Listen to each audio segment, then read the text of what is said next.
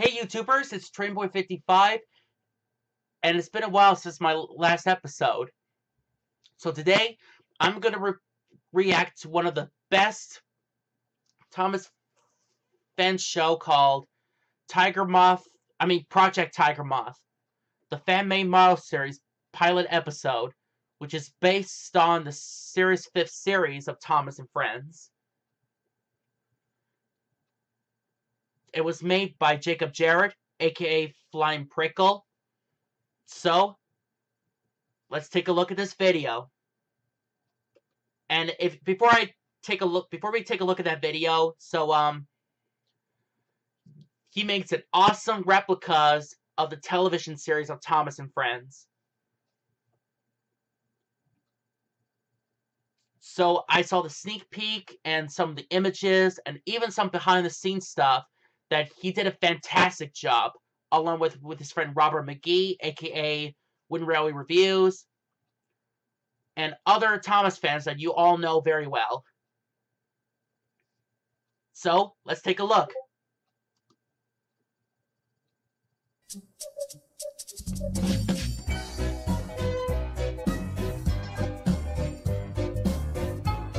Wow! This is amazing!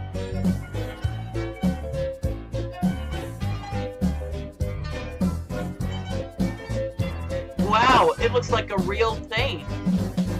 Or should I say, the real Thomas Friends episode.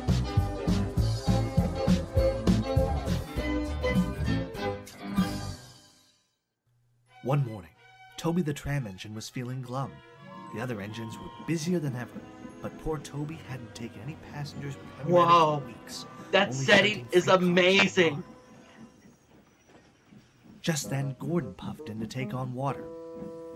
"Oh, hello, Gordon," said Toby sadly. "Are you pulling the express today?" "Who else but me?" puffed Gordon. "You're lucky to always have passengers," remarked Toby. "You know, Henrietta and I haven't gone this long without passengers since." "Well, not since my old tramway closed down." Then Toby remembered. "It was back in the good old days," chuckled Toby. Oh, the flashback of Toby the Tram Engine, aka Toby and the Stout Gentleman from Series 1. Henrietta was always bustling with passengers. They'd visit us on holidays and always remembered our names. But then they stopped coming back. My line was closed and the good old days were over. "It would be nice to have my own tramway again," sighed Toby, "like having my own branch line." "Paw!" snorted Gordon. "Branch lines are just useless extensions of the important main line. That's all Sir Topham Hatt cares about."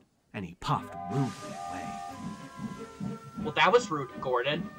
Just then, Thomas puffed in with some freight cars. He saw Toby, looking dismayed. "What's the matter?" asked Thomas.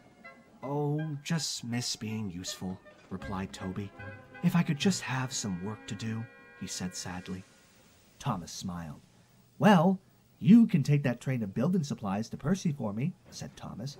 "They're needed up at the work site of the new main line extension. Then I'll be able to collect Sir Topham Hatt early, and you'll have some work to do." Toby was excited, though the extension was news to him. "Come on, Toby," said his driver. "We'll take Thomas's branch line and give you a nice long run." Toby was now beaming with joy.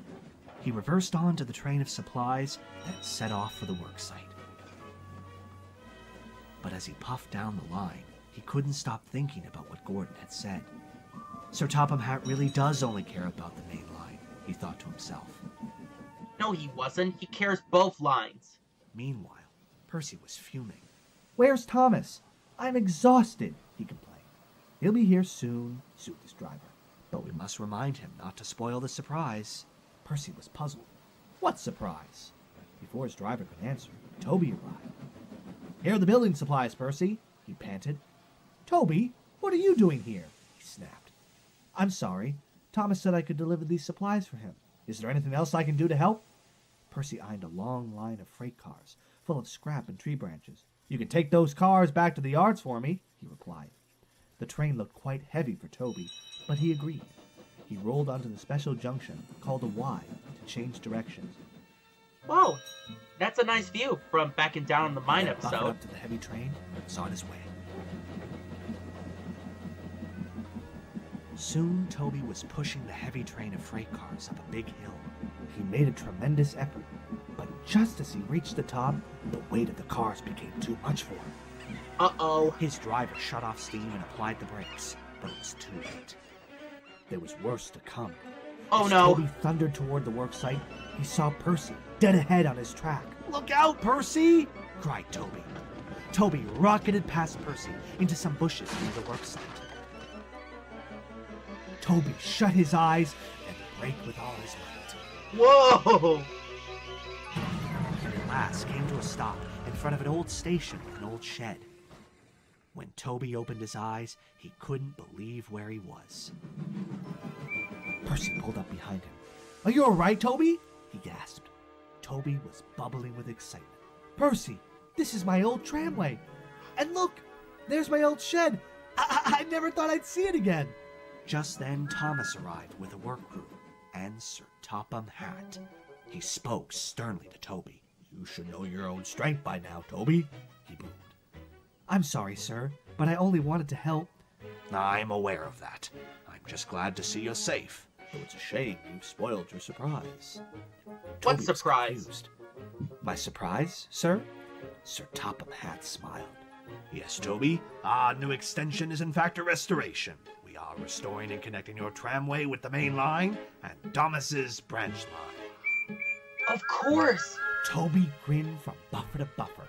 He almost couldn't believe it. "Oh, sir! Thank you, sir!" he cheered happily.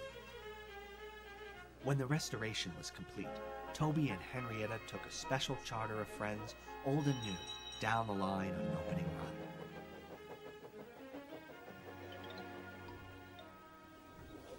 For Toby, it seemed the good old days were here to stay.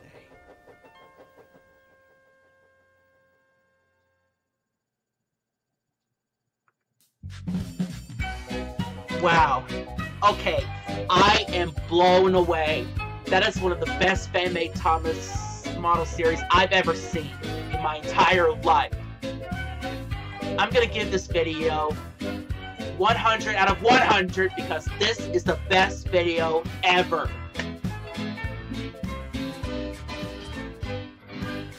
And of course, I would explain why Toby's tramway was being restored all in the first place.